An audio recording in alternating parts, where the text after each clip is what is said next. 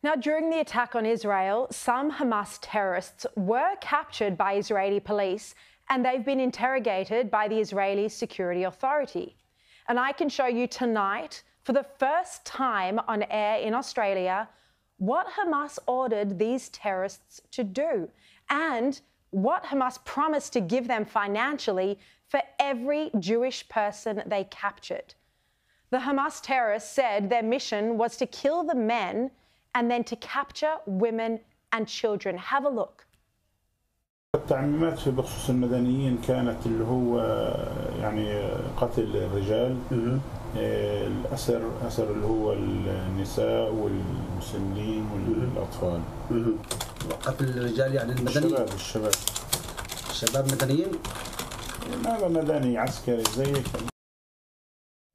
So just to be clear, what you're seeing here now for the first time on Australian television are Hamas terrorists who were captured by Israeli security, Israeli police in Israel, being interrogated by the Israeli authorities. These are the admissions that they're making about the orders they were given, how much they were paid to kill Jewish people, and what other incentives were provided to them and their families for carrying out these terror attacks.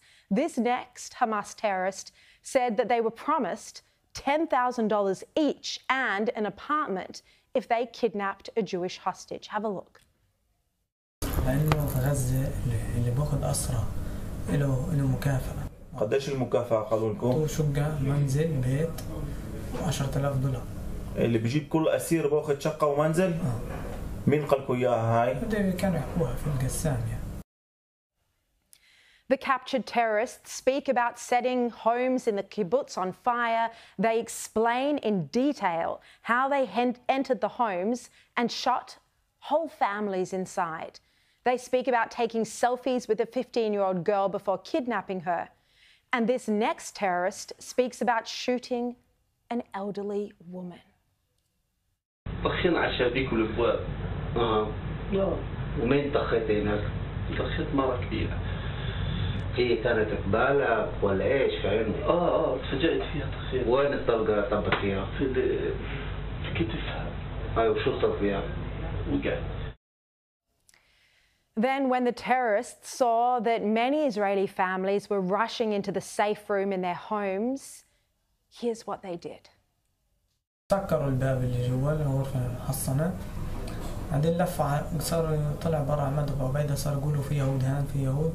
ايش وكان الشباك مسكر حديد صار يقولوا لهم افتحوا اطلعوا افتحوا ما رضيوش كانوا خايفين جابوا عبوة مسطرة حطوها على الشباك وفجروا الشباك فتح نتفة صغيرة صار يولعوا اجا واحد صار يولع قطع قماش بداخلها يقول انه منخنقوا من الداخل البنت خافت وفتحت الشباك بعدين اجا واحد من الجنب حافظ شكله بس ما بعرفش اسمه صار يزعق قتلوا أطفالنا وقتلوا نسائنا وصار يطخ عليهم. قتلهم؟ أطلق عليهم يمكن 10 رصاصات بعدها. على الطفلة وعلى أمها؟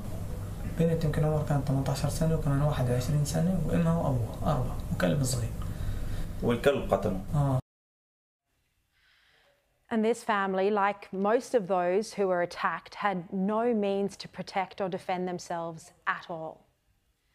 Each of the Hamas terrorists in these interrogations, when asked, admit that their religion of Islam prohibits the murder of women and children and babies.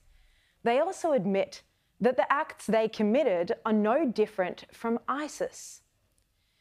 And then they go on to speak about the Hamas leadership who ordered these atrocities, and they say that they're now living in Qatar and Turkey. The terrorists claim the Hamas leadership abandoned them and instead sought safety in Qatar. And they name the names of all of the leaders who ordered this attack. I would repeat them now, but they're meaningless to all of us. They will mean a lot to the Israeli security, though, to the Mossad. Crucially, the terrorists also gave Israeli officials detailed and valuable information that will be used to attack targets in the Gaza Strip and has already been used. But Israel will clearly need to find a way to destroy the Hamas leadership who've sought safe harbour in Qatar and Turkey. And the United States should be putting major pressure on the Arab nations to force Hamas to release the 220 hostages that they're still holding captive.